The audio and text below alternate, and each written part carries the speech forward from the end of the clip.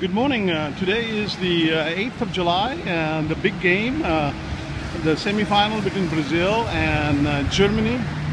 And I'm here in Florianopolis. And this is the iconic bridge, or the postage stamp bridge of Florianopolis. And you can hear a lot of traffic here because the roads are unbelievably busy here, almost like in America. And according to the book that I read, the bridge was built by Americans, two Americans. All the material was brought from the United States and completed in 1910s or thereabouts. But the Brazilians would eventually pay off the whole loan and the cost 50 years later.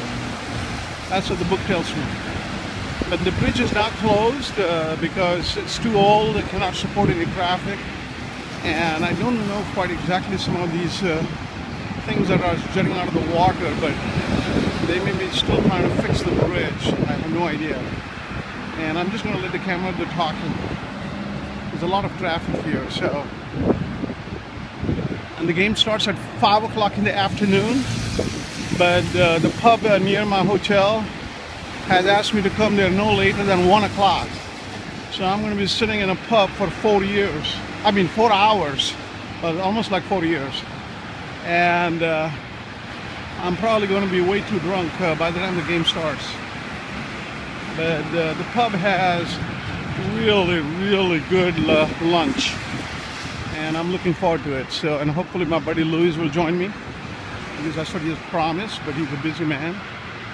And I'm going to go down this ramp here.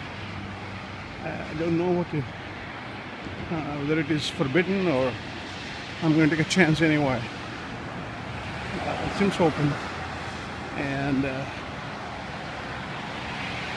I'm still fighting a cold that has dogged me throughout my journey here in Brazil, with all these fans and shaking hands and carrying all kinds of viruses together. So, c'est la vie.